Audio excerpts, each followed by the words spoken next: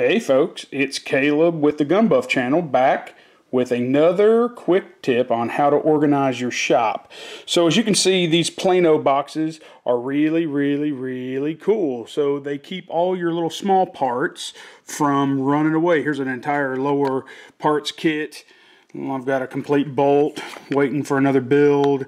You can put handles, you can put M4 hand guards, you can do whatever. You can, they snap securely.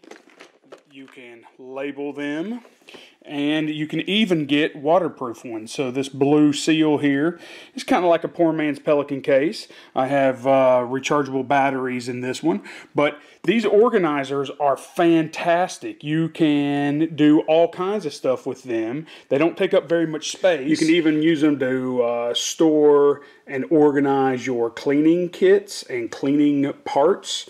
So here are the ramrods, which are fantastic, by the way.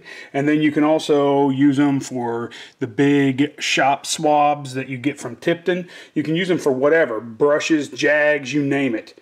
Oh, and it's a lot better than this, because what happens with these open blue acro bins is that they can collect dust and things get kind of dirty, and you can rattle them and knock them over and all that fun stuff. As well as you can see, it's not very organized. But if you go to this type of system, everything has a place. You can label everything if you desire.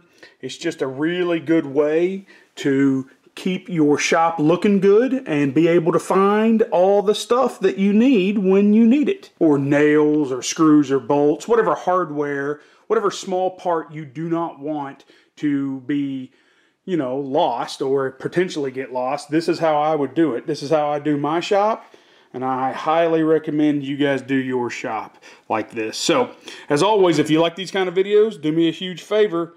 Hit that red subscribe button down there. Share me on your social media with your friends and family. And as always, be safe and be good.